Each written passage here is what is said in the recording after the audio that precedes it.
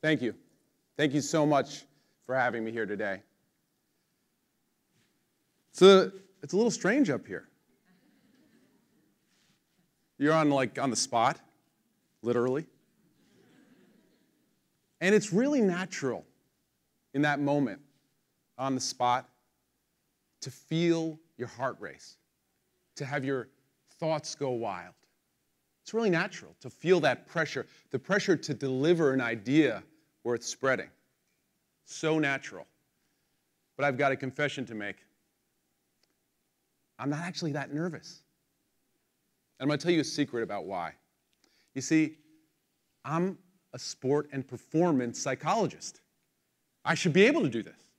In fact, I've spent the past 15 years, basically my whole career, working with high-level athletes in the NFL, in MLB, with the fire department in New York City. But today I have a really special opportunity.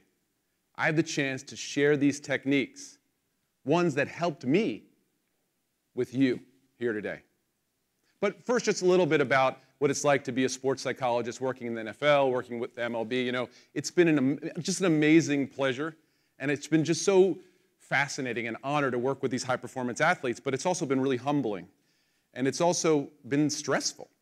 We stress out about things. Like, for example, when I went with the New York Mets to the 2015 World Series, it should be, yeah, come on, give it up a little bit. I can remember sitting there on the sideline, really feeling like I should just be there in the moment. But I was distracted. I was worrying. What's going to come next? Are we going to win? Are we going to move on? Are we going to advance? What's going to happen to the players that I care about here? We all worry. We get in our heads in a lot, right? If you worry about things, relationships, the climate, the political state, your life, if you worry, let me hear you say, I do. I do. It's natural to be human. But there are things that you can do to get better at dealing with those thoughts in our heads. And I'm going to teach you how athletes do it today. But first, we have one task, and that's really to understand the nature of being human all here together. So in order to do that, I need to go on a little ride with you guys. If you're ready, let me hear you say, I'm ready. I'm ready. All right, everybody stand up. Yep. You're in the right place. Ready? Here we go. If you're ready to feel what it's like to be a human, I want to hear you say, dance.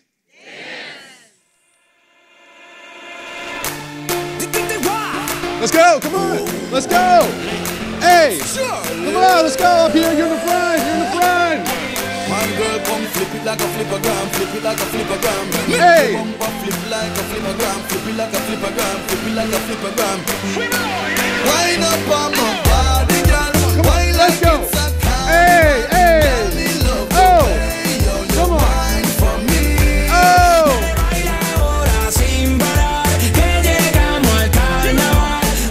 Okay. Yeah, you want to continue? I love it. All right, everybody, just give me a second. Everybody, you can take your seats. It's hard to see with the lights, but I was able to see 3 well-known dances. Here they are. The Full Commitment. You guys are ready for Saturday night. But then there was this other dance. It was like the, does this count? Does this count? And then there's a third dance, the most famous dance of all, the one we're doing all day long, every day. Everyone in here is doing it. It's this. Am I being judged right now? Who's watching me? Am I good enough? I'm in my head right now. Natural. It's natural to be that way. As humans, our central nervous system developed to be that way. As we were evolving over 600,000 years, we had to notice one thing: the predator, the tiger, the lion. That's how we had to notice the negative thing. We had to notice it, or we wouldn't survive, we wouldn't evolve. But as a high-performance athlete, and yes, you and me up here on this red TED dot, we have to learn ways of dealing with the fact that we're always in our heads, always worried about what's going to come, always worried about what's to be. And I'm going to teach you some of those ways. We're going to talk about it together. But first, how do athletes condition themselves? Well, we know about how they condition themselves. They do things like jump rope, right? Physical conditioning. They lift weights. Certainly they do that. But over the past 15 to 20 years, there's a new field that's developing. Mental conditioning. This is squats, but it's for your soul. These are curls, but it's for your brain. So the things that we do with athletes are things like mental rehearsal, imagery, to rehearse what you're going to do before you get there in your mind. Super effective. Research says so. Also, we help people to get in touch with their internal motivation, their why, and to remind themselves of that. We help athletes to talk to themselves in an adaptive way, self-talk, and we also focus on our breath and on breathing. But you can't go to the gym to do this kind of work. In fact, there's no weight that you can actually pick up to do this kind of work. In fact, there's one weight you must put down to really do this work well. It's this one. You've got to put it down.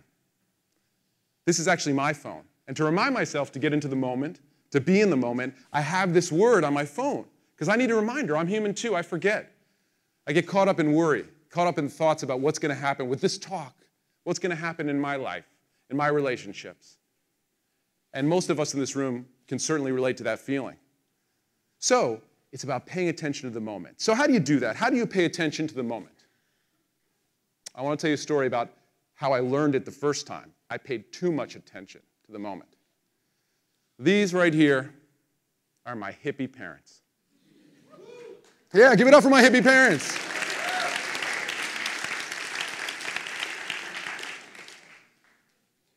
I love them so much. And one time, the thing about hippie parents, you see, is they're not that great at locking their bedroom door. So I go over to the bedroom door. I'm like 7 or 8, right?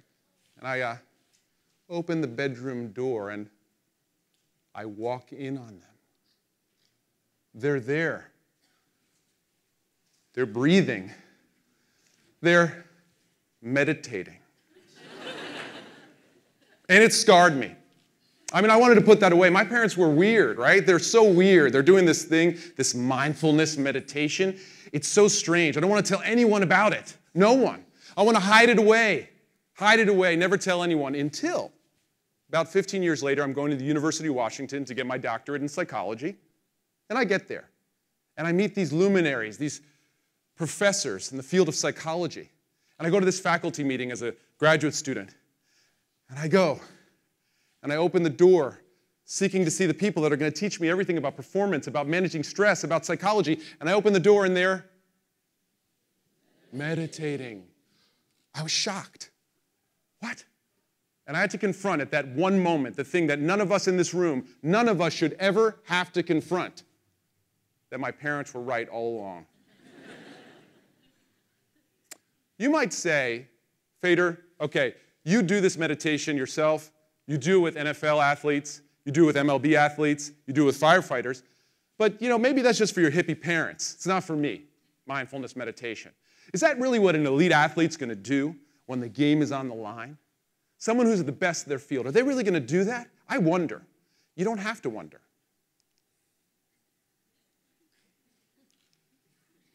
The first one, this is the last time out. He has played the entire game. He would have played the entire game in Game 6 if it wasn't a blowout. So what is LeBron James?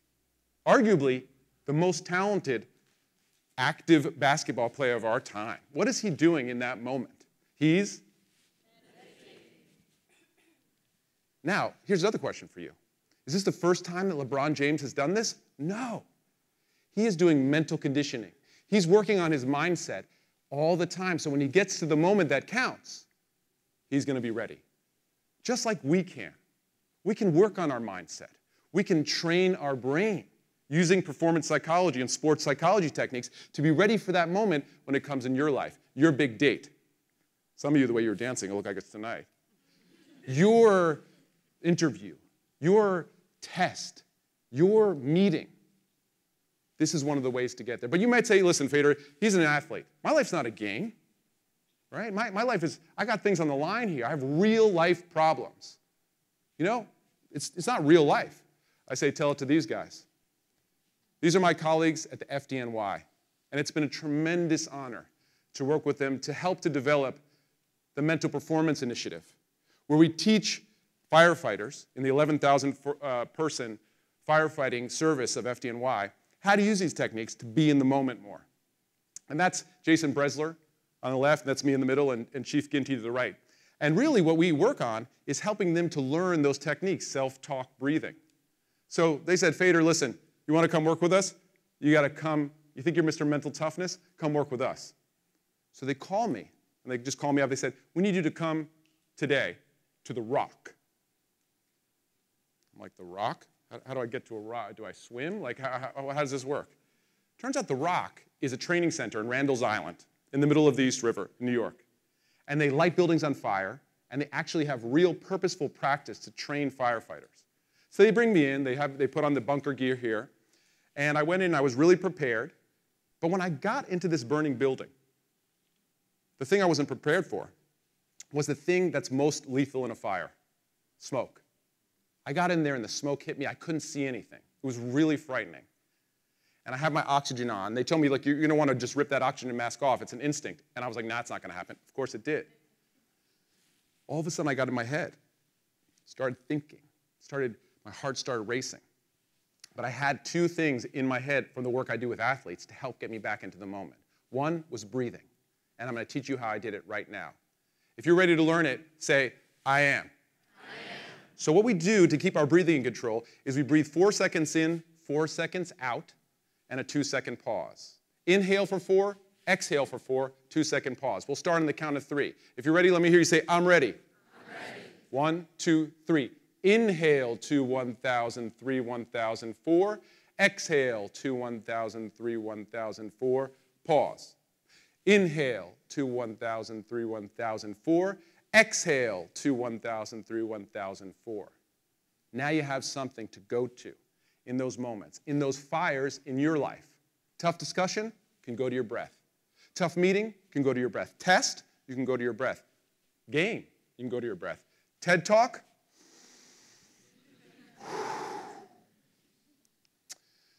that breathing, that self-talk helps me in all different areas of my life. What I said when I was in that fire, the way I was talking to myself, was I was just saying here and now to help guide myself back to the present moment. Here and now, in any moment that you're in. And working with NFL players, it's funny because, they'll just grab you in the locker room. So an NFL player grabs you, it's kind of like you're like one of those stuffed animals in a crane, in the amusement park, and just so you come up and grab me. Fader! Yeah? Fader, that breathing technique that you showed me was really helpful. And here I'm like, wow, I actually am good at my job. And I'm like, wait, I'm trying to go back in the plays that he was involved in, and which one is he talking about? Which one did I help him in? Yeah, Fader, see, I was with my wife, and I was about to get in an argument, and I used your breathing technique, and it helped calm me down. So once I got over the little ego blow that it wasn't about football, I realized one of the most powerful things that I'm talking to you guys about. These techniques are for all of us. We can all use the same techniques that athletes use in their life to be the best on the field in all of the different situations where we experience stress and pressure. My belief really is that life is a sport. In the sense that when we're playing a sport, or when we're giving a performance, when we're playing chess, when we're playing violin, all these beautiful moments that we have, we don't endure it. We don't try to get through it. We play it. We're really there. And the techniques of mental conditioning, of sport and performance psychology, breath, meditation and mindfulness, self-talk, mental rehearsal, can really help you. They're the ones I wrote about in my book, Life as Sport, in which I tell people, you all, and try to share with you what's really been helpful for me to be on all the red dots that I have in my life, both personal and professional. But the word I used was play, to be playful. And I want to just come back to that for just 1 minute. What I do is I bring something to every team talk I do when I work with an NFL team or an MLB team or any corporate event or whoever I'm talking to in academia with doctors. I bring this bingo ball, except I call it the ball of death. And what I say, and what I do, is I say, this has all your jersey numbers in it. And I'm going to pick someone at random, and that person can come up on stage with me and freestyle rap. in front of everyone. Can you imagine? Or come up and tell a joke in front of everyone. I mean, that dot moves from 6 feet to being throughout everyone here. But I don't want to talk about it. I actually decided that we're going to pick someone here at random to come up here and freestyle rap with me upstage. You just come up here. We can put seat numbers here. Those doors are locked. Can we lock those doors? We're gonna pick someone here at random to come up and rap on stage with me. So 3 lucky people. Your numbers are on your seat. Just let's make sure you check your number, right? No, I'm just kidding, guys. Oh my God, right? Oh my God. Oh my God. Not me. No, I don't want to touch that dot. There's a predator, there's a lion. Get it away. Get it away. Right. That is stress. And the more you use these techniques for every moment, not just freestyle rapping, not just, when you're on the field of play, but it's all a field of play. Life is a sport. I feel bad. That was mean. Was that mean? Who said, oh my God? That was mean, right? Okay, you know what? You know what? I think I owe it to you guys to freestyle rap. What do you think, right? Like, I mean, I really put you on the spot. Terrible, right? And I owe it back to you guys. So in the last kind of minute here, I just want to give you guys something which has to be playful. So I just need from the front rows here, fruit. Okay, raise your hand. Yes, mango, okay.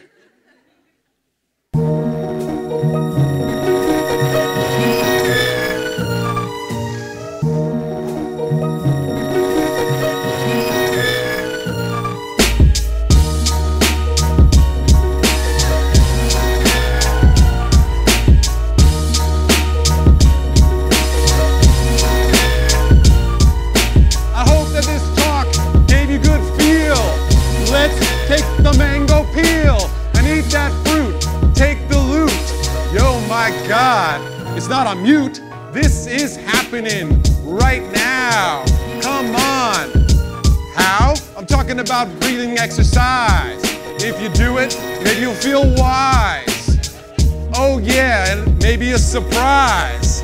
So let's do it together. Everybody, if you're in it, all kinds of weather. Oh my God, it's time to stop. Imaginary mic drop.